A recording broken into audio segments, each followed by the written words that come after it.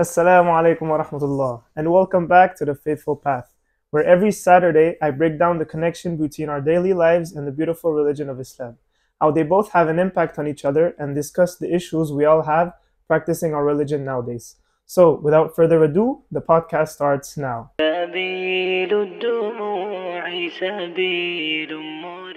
Bismillah ar-Rahman ar-Rahim, wassalatu wassalamu ala Rasulillah.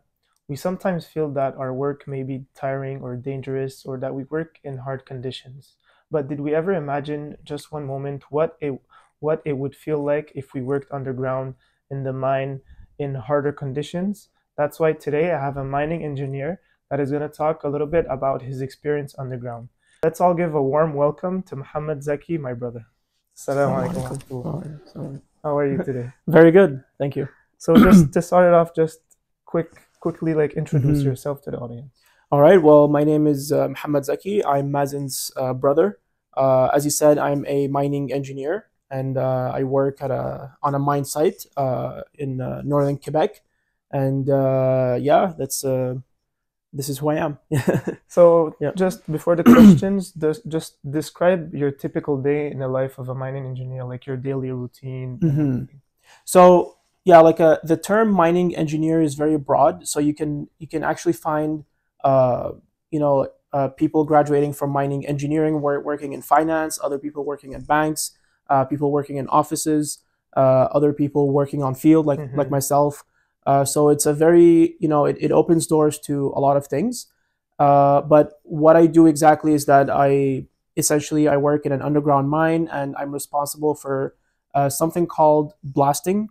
So this is part of the mining cycle where you will blast a rock and you extract it to process it. So I work for a contractor who's responsible to do the blasting services at that mine. So my exact title is Technical Service Representative of WebGen. WebGen is the technology that we use for this blasting process.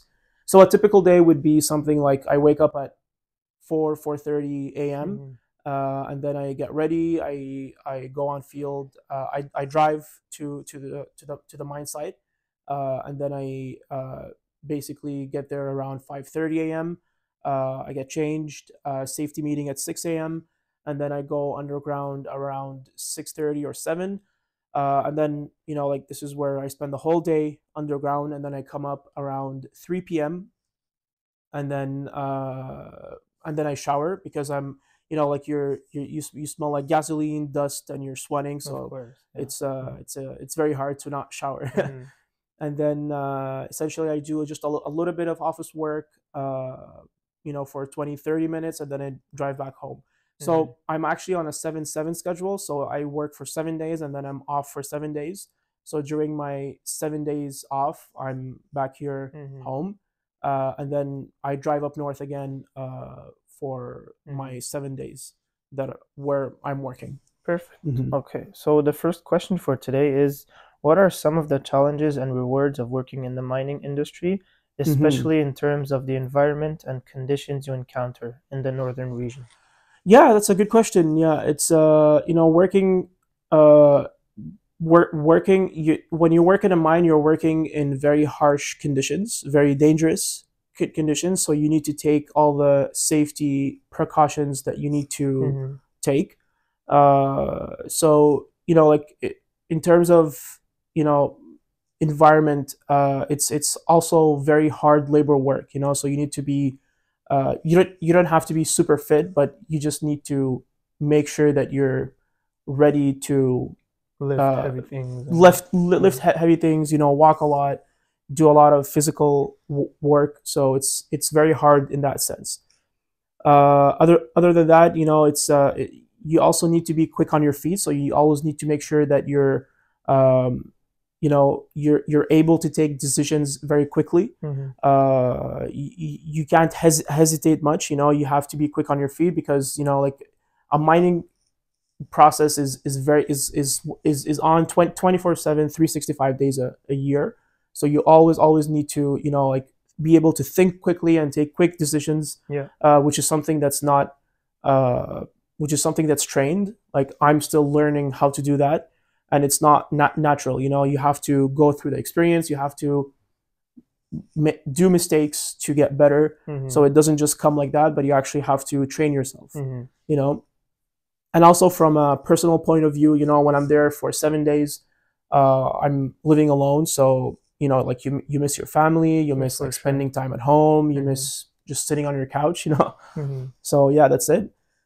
And in terms of rewards, I would say the biggest thing is that you actually feel a sense of satisfaction after you're done your work. You know, you feel like you've done a good day's work, and you go back home feeling like you accomplished something. You know, especially that when you work in a mine, you know that you're contributing to the extraction of mineral resources of the country. So you know, it's a great feeling to have after finishing your day. And it makes you appreciate the small things that you have in your life, you know, like just sitting at home with your family or having a nice brunch.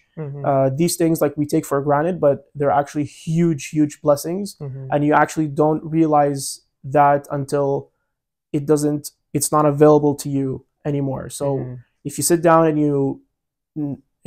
you're just sitting in peace on the couch on a Sunday morning, it's a huge blessing, right? It's Totally, yeah, it is. And maybe one of the biggest rewards is the gold, of course. Yeah. When you find the gold. Yes, the gold. Yeah. Well, actually, you don't get to see the gold when you're in the mine because it's microscopic. It's the rock that gets processed. It gets through a huge process afterwards to create the gold bar. So, but you don't actually see it when you're in the mine. For sure.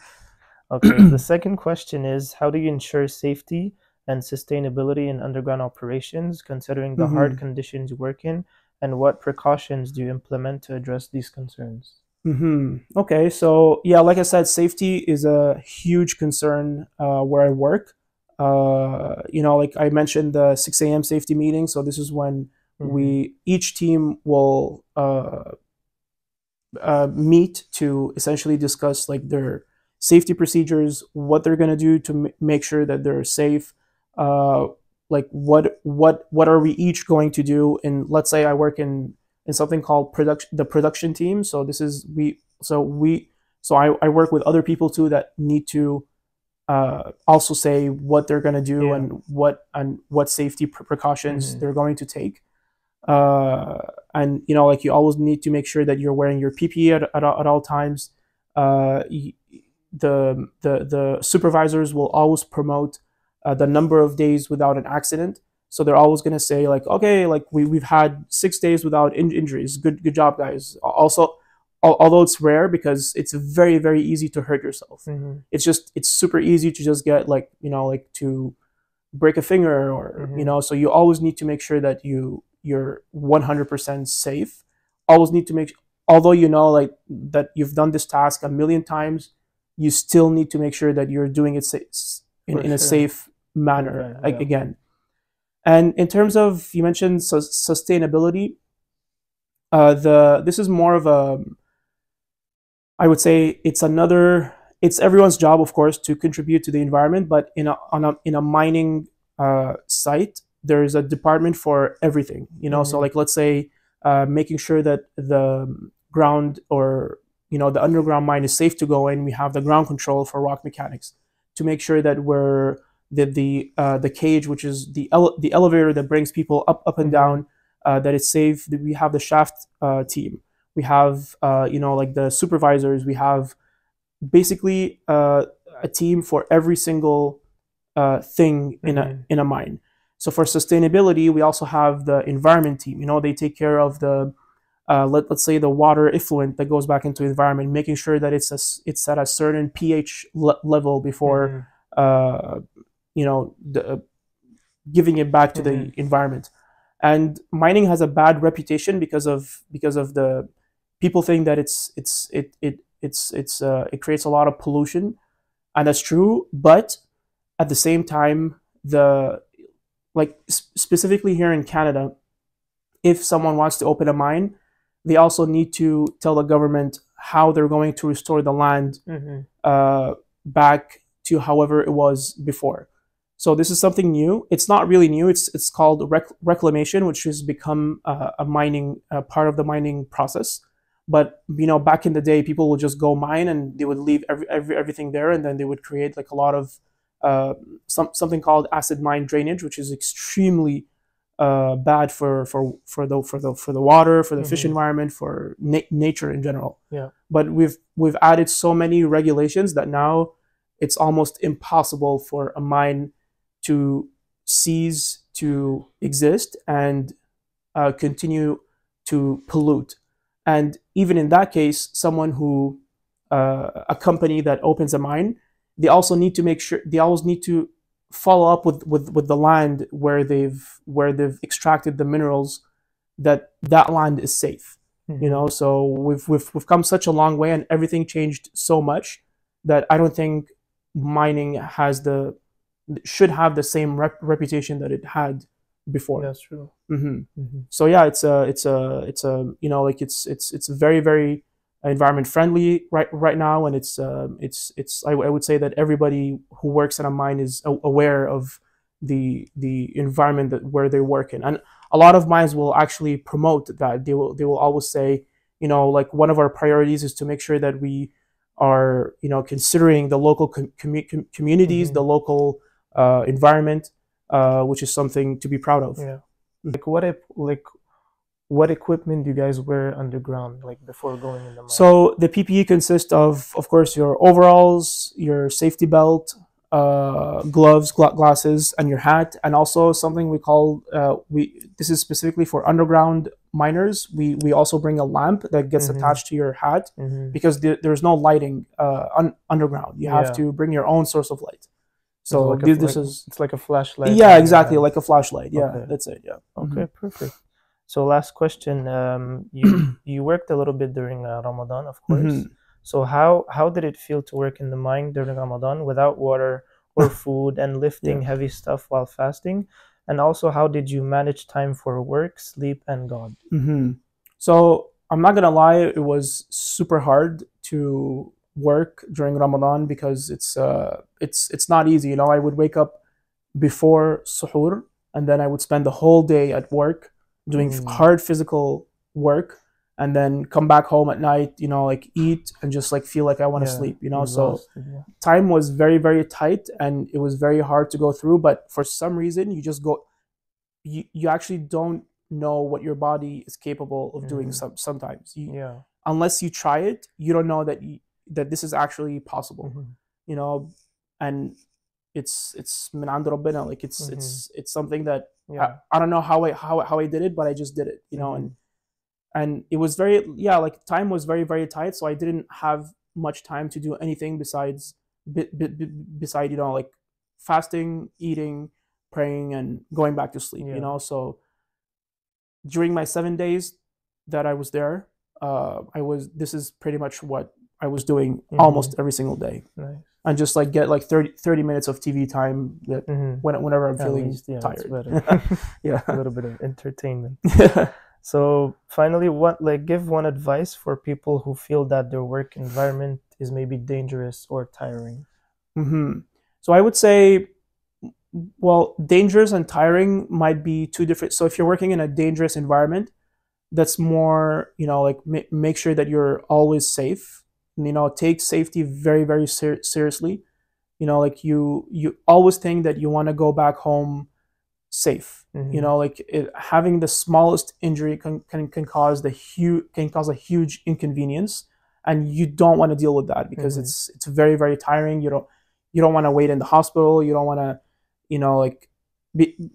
in mining, they used to have, well, we still have that term called the cowboy effect, because it's not a macho environment, but it's a very not man dominated either, but, well, most of the people who work underground, not in the office, are men, and they, like, oftentimes people want to show that they don't care about safety, like they can do it, like they can be a cowboy, because they think that they can do anything in a safe way.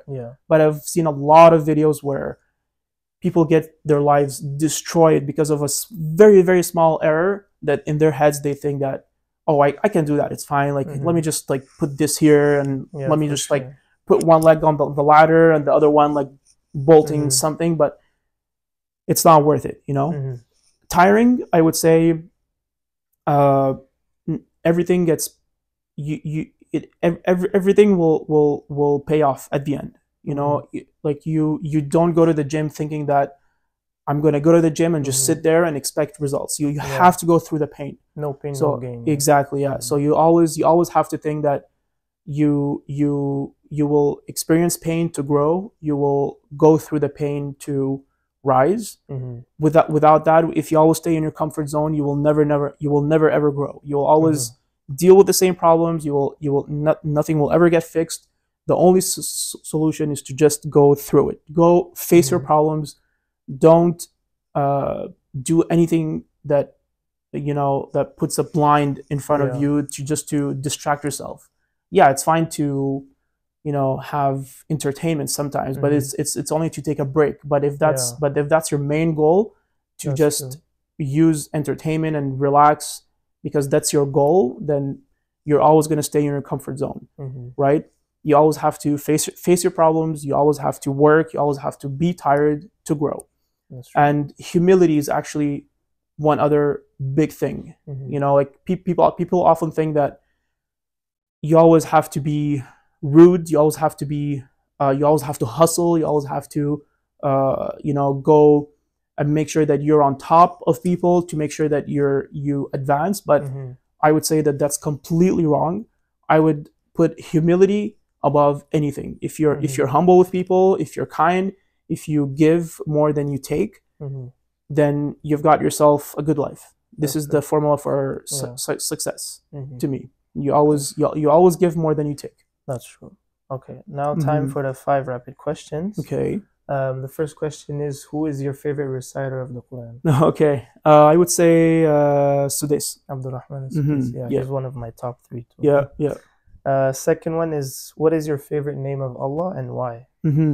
I would say El Karim because I feel very blessed in the sense that like I have my brother, I have my family. I get to see them. Like I'm living a like a pretty stable life right now after many years of disruption. Yeah. So yeah, like I can definitely count a lot of blessings that I have, and it's something to be very, very grateful for. So Al Karim would be one for sure. Third one is, what is the last book that you read or currently reading? I've currently I'm reading The Life of the Prophet. I forgot the author's name, but it's basically describing a lot of events that happened in the life of our Prophet.